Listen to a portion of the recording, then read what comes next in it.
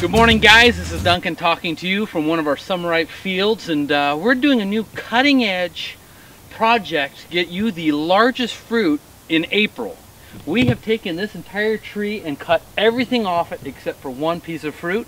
We're filming this in December, so this fruit should be ready and about a size 10 by the time we get to April. So as I'm going to show you real quickly,